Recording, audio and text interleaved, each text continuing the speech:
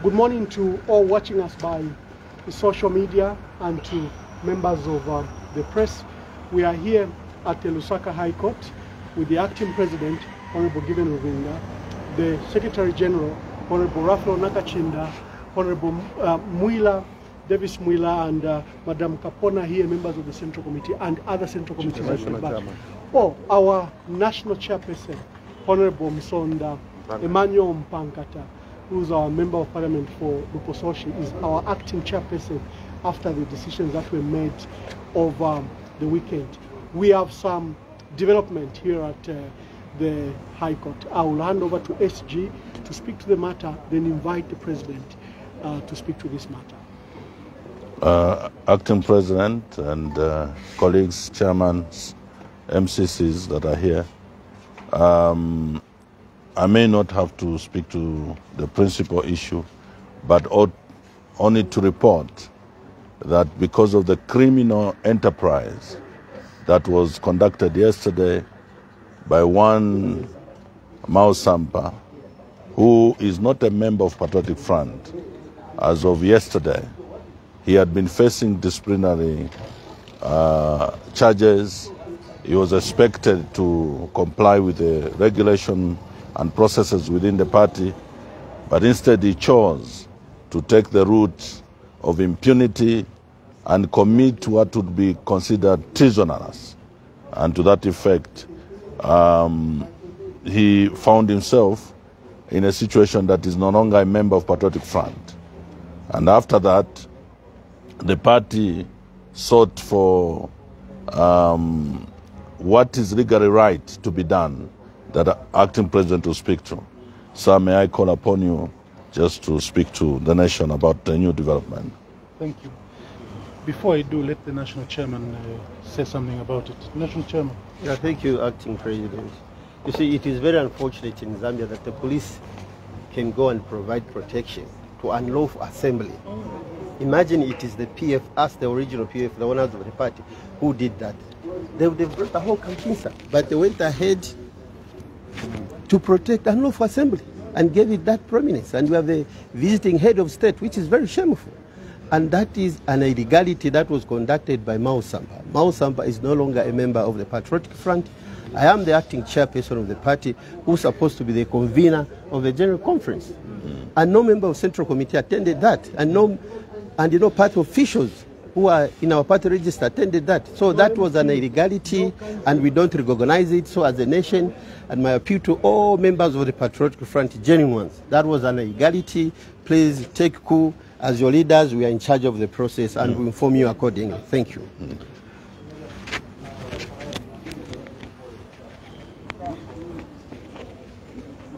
Fellow countrymen and countrywomen, we in the Patriotic Front have said time and again that we're being governed by a gentleman who is totally undemocratic. Hagainde Bali Muntuabu fi Hijilema is nothing but a pin-top dictator. Yeah. That's what he is. For him to have allowed the police or to have instructed the police to permit Miles Sampa to conduct an illegal conference on the day when this country was celebrating its 59th birthday, its 59th independence anniversary, is totally uncalled for and undemocratic. We know that Miles Sampa is not working on his own. We know that Miles Sampa is only a tool in the scheme of destroying democracy in Zambia. We know that Hagainde Hichilema spends sleepless nights just at the mention of the name Patriotic Front. And he thinks and knows that for as long as the Patriotic Front survives, his chances in 2026 are nil. And this is the reason why he's working extremely hard and spending a lot of money to decimate the Patriotic Front. But as God would always have it, right is always might. Yes. And in a country that espouses multi-party democracy, a country in which there is a clear separation between the three wings of government, the executive, the judicature, and the legislature. You cannot have it all on your own. The executive cannot think that they can interfere with the operations of the other two wings of government. And this is testimony of the fact that there are still some judges who know what it means to be judges in a multi-party state. Yes. We're therefore grateful that the judge has granted us this injunction. And I want to sound this warning. The police are now called to order. We reported to the police when Miles Sampa went and destroyed our secretariat. To date, the police have not taken action. And now, with this ex parte order, we know that Miles Sampa would dare us by going ahead and masquerading as leader of the Patriotic Front. We want to warn the police, if they don't arrest him for breaching this now, and call out Miles Sampa for being a stooge that is meant to destroy the Patriotic Front. As a matter of fact, people must be reminded that it is out of the benevolence of these men and women in the leadership of the PF that Miles Sampa was even a member of this party. We expelled him in 2015. He came and knelt down. He was sleeping at our homes, begging us that we readmit him. We readmitted him. We even allowed him to stand as mayor for Lusaka, and yet look at how he is stabbing us in the back. That's the reason why it is said that bad habits die hard. We forgot this, but now we have been reminded, and we are sending this warning.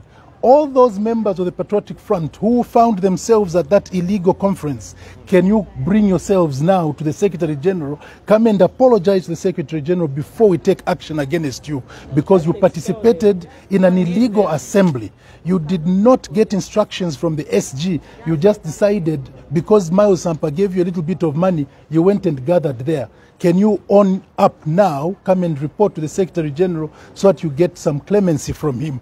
Otherwise, the axe will also fall on you. This party has a lot of members, and yes, we're recruiting even more members, so we'll not allow anyone to destroy the path that the Zambians have put us on. The Zambians are expecting this political party called Patriotic Front to give credible checks and balances to Hakainde. And Hakainde doesn't want that. That's the reason why he's using people like Miles to try and destroy us. That we shall not allow him to do. We'll make sure that we defend our party. This is a democratic party, and at the right time, when the time comes, we shall have our extraordinary general conference. We already announced, Honorable Chairperson for Information announced after our last meeting that in 3 weeks' time we shall have a Central Committee meeting to discuss the issue of the Extraordinary General Conference. So people take heart, be patient. This party is in safe hands, and this party is for sure going to thrive even higher. Thank you very much, Miles, for testing us, because we have now proven that we are a strong party. You thought that we were weak, and that was scamper and scramble because of what illegality you did yesterday. But now you have proven the fact that we are mighty. This is the mighty Patriotic Front, and it cannot be moved by little chongololos like you, Miles Sampa. Now we have expelled you, and we want to even tell you, don't even dare go to Parliament. Stay away, because if you want, come to court to come and challenge our decision to expel you. Yes. We gave you the opportunity to save the people of Matero. Instead of saving them, you want to destroy the hopes of the people that elected you. That will not allow you to do, Miles Sampa. Now I want to warn you, Miles Sampa. Even the resources that you borrowed from the party, the resources you borrowed from the leaders of the party, bring them back quickly. Because now we'll start taking you to court for all the property you're holding which belongs to members of this party. You're holding our property which we gave to you to use in your campaign, and you don't want to even give it back to us. Now this is a war with you.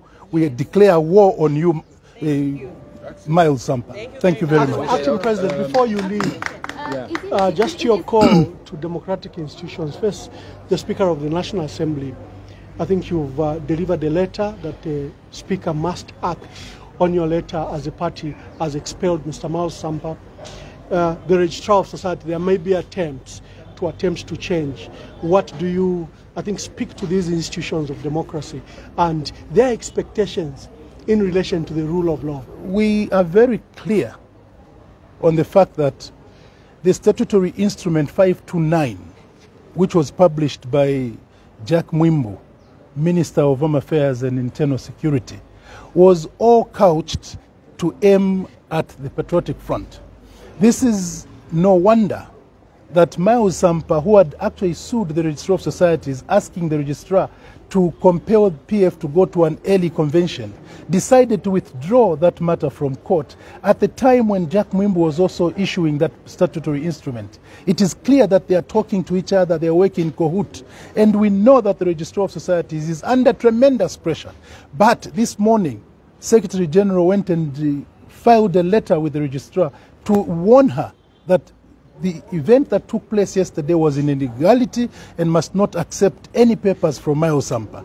Fortunately, now we have this ex parte order, which Secretary General will go and give to Registrar of Societies. You are now compelled by law, by the judiciary, not to entertain any person who shall purport to be presenting any list of leadership of the Patriotic Front, because the leadership is already registered by yourself. Any attempt to do that will be going against this court order, and that is punishable by law. Madam Speaker of the National Assembly, we know that even as you preside over the business of Parliament, you are always against members of the Patriotic Front. This time you have this order. We have instructed you that we have expelled Miles Sampa, and can you please make sure that Miles Sampa vacates his seat in Parliament? He is sitting there not on his own accord. He is sitting there because the Patriotic Front sponsored him to be a candidate, and he won the Matero seat or courtesy of the PF. We have now withdrawn our membership of Miles Sampa, and therefore he is no longer qualified to sit in the National Assembly. Let him go to court. It is not up to you, Madam Nelly Muti. You have received notice that we have expelled him. Let him come and battle with us in court, not in Parliament. And please, don't you get involved. This is a party matter. It is not a National Assembly matter. All members of Parliament who go to Parliament on account of being adopted by a political party cease to hold the seat when the party withdraws their membership. So please follow the law, Madam Nelly Muti. Thank you very much. Thank you very much. Thank you very much. Let's just attend to these emergency issues. Do you regret having readmitted Mr. Sampa during your term? No, it's two things. Yes, on one hand, we regret that we did that. But on the other hand, we are happy that we gave Miles Sampa a second bite. Now the Zambian people will see that we are not vindictive. A person that went against us, we still readmitted him because we thought that he would learn. This is how democratic we are. But now he has done something that is not forgivable. This time, Miles Sampa must know that he has no more future in the Patriotic Front. Thank you very much. Isn't your decision to suspend Mr. Sampa equally illegal because the court restrained from posing as a leader of PF? I have not suspended him. We have expelled him. Suspending and expelling. Yes, we have expelled him. The constitution of the Patriotic Front gives power to the Central Committee and to the President to take any measures to protect the security of the party. And in this case, we cannot allow a person who drags the party into disrepute, who goes and arranges an illegal meeting. We can't allow him to continue to be a member of the party. He is expelled and shall remain expelled. Maybe we can even add a voice from the council. Council Makebe. Suspension and expulsion. Take you answer the question. Okay. So, Miles Sampa earlier got an injunction to stop him from being expelled from the party. Suspended. Or suspended from the party. That related to a different thing that he did. But he committed yet another offense, and there's nothing that stops a party from moving on a new issue. So the old issue, that nothing was done to him, he wasn't suspended, but he committed yet another offense on the basis on which he was expelled. So that does not apply. Now, he's not a member of PF anymore, based on the new circumstances. And he will remain not a member until the court orders otherwise, if the court sees it fit. Because he's been expelled, and the injunction is to the extent that he should not hold himself out as a member of the party anywhere or a functionary of the party. That's what the injunction says. And the matter will be heard inter partes, that is with him, in November, on the 21st of November. That is the next time. In the meantime, he remains not a member of PF. and the National Assembly has been informed of the same. Counsel, which judge has issued the... Judge Chocho. Yes. Are you saying we should not follow the first order of the court? The first order has been overtaken. The first order has been overtaken. I see one injunction hasn't been That injunction relates to a different issue. This is a different issue altogether. That restraint was not for purposes of having held a convention that was not authorized. That related to something else. And exactly. So it's different. It's different. So it's different. You should understand it from that context. Yes. When somebody is charged with murder, it's not the same as stealing a phone. Thank